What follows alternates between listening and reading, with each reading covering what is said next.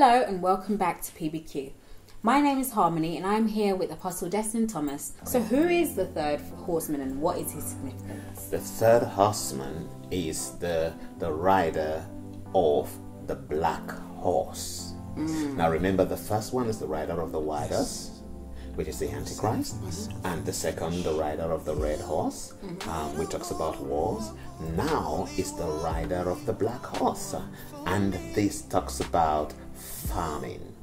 Now, as you would observe, wherever there is war, and war has been going on for a while, what comes next? Famine. You see, now the scripture says here, it says, now, and when he had opened the third seal, and I heard the third beast say, come and see. And I behold, and lo, a black horse. And he that sat on it had a pair of balances like a scale, okay, in his hand. And I heard a voice in the midst of the four beasts saying, a measure of wheat for a penny, and 3 measures of barley for a penny. And see thou hurt not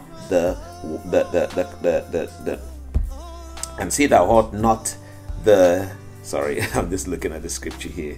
All right, okay, the oil and the wine. All right, now, so what does this symbolize? Now, there's going to be famine in the world as a result of all of these wars. Now, what would have cost somebody, now like take for example, say a £1 would have cost you a packet of rice. Now, what is going to happen is that same packet of rice, you will need £10 to get it. You know, so there's going to be a scarcity of food. Now, since 1914 to now, they said that about 70 million people have died during war. Now, that is going to increase during this particular time, probably goes up to, even more than 1 billion people.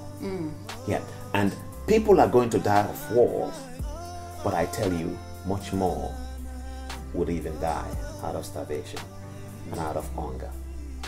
And so that is who the rider of the black horse is. Now, you see, that's why he had this balance in his hand. You know, there are some, commentators who think that the balance of, it's talking about justice. No, it's a balance of scarcity of food. Wow.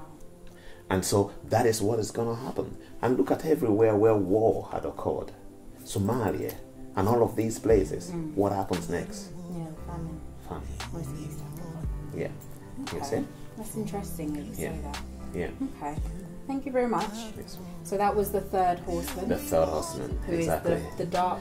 He is farming. It's just farming. It's still just farming. It's going to happen upon the earth. But the Bible tells us something very significant as well.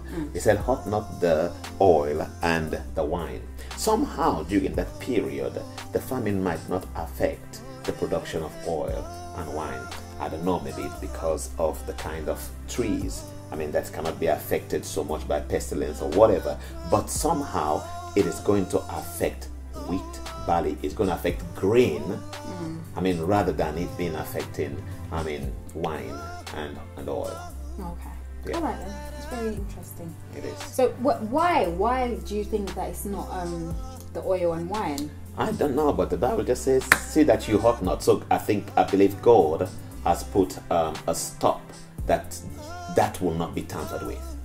Yes. Okay, interesting. Yes. So that was the third horseman. Yes, exactly. And I shall speak to Apostle next time with the fourth horse. Yes. And this one is going to round up everything and everything will be answered. Thank you very much. Please like and comment this video. Please share it and also visit our website and email us for any questions you may have. Thank you and #PBQ.